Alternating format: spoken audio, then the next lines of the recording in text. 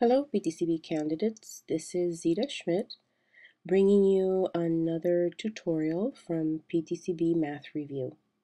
This time it will be on pediatric doses, and specifically we will be covering Clarke's rule. There are three formulas you need to memorize. They are divided into two groups based on the results that the formulas give. So they give you the per dose or the dose per day. Per dose, the answer you get is in per dose, as in how many milligrams per dose, how many milligrams every time you take it. Dose per day, the answer you get is in per day, as in how many milligrams per day, total amount in the day. What does per dose and per day mean? Per dose, the amount you take each time you take it. For example, when you take one acetaminophen 500 milligram tablet for a headache, you are taking one tablet per dose, which is 500 milligrams per dose. In other words, you take and swallow one tablet, which is one dose, then wait 4 hours before taking another tablet, another dose. Dose per day, the amount you take in a day. In other words, it is the total amount of doses you take in a day. For example, when you take one acetaminophen 500 milligram tablet, QID, for fever, you are taking a total of one tablet 4 times a day. That is 1 times 4 equals 4 tablets. 4 tablets times 500 milligrams is equal to 2,000 milligrams per day. Can you see the difference? Good. That's very important. So these are the two groups with the formulas that you will need to calculate pediatric doses. In the first group, which is the per dose, you have Young's rule and Clarke's rule. Both of these formulas give you the per dose. Under per day, it's the milligram per kilogram per day formula, and that formula gives you the total milligrams per day. Clarke's rule. To help me remember this formula, I think of Clark Kent and Superman. Superman is strong and can lift weights.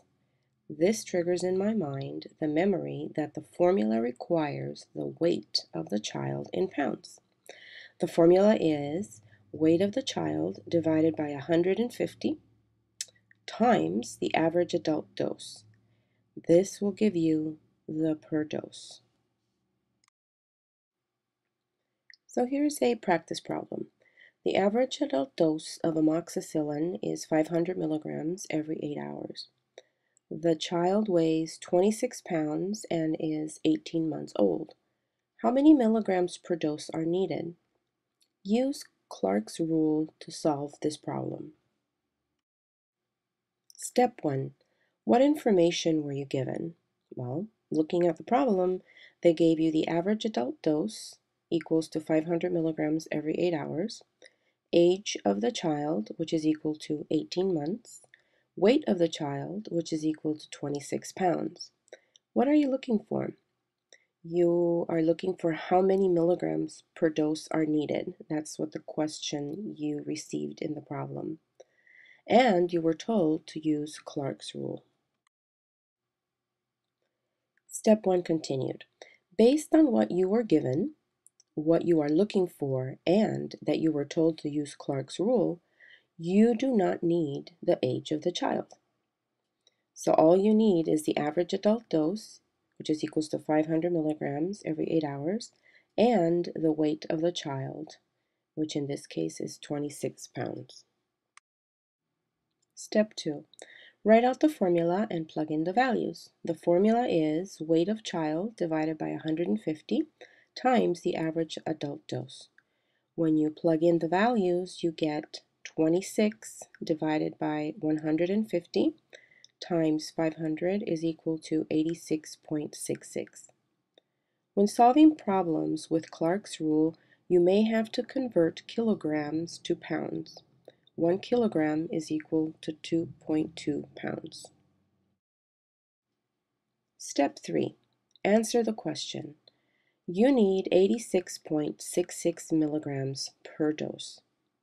In the exam, you will have to choose the best answer from the multiple choice answers they are giving you. Most likely, you will round up, so the answers could be 86.66 milligrams, or 86.7 milligrams, or 87 milligrams. So there you have it. This is one of the 3 pediatric dose formulas that you will need to know for your exam. I hope that this is helpful, and if you like my video, please rate it.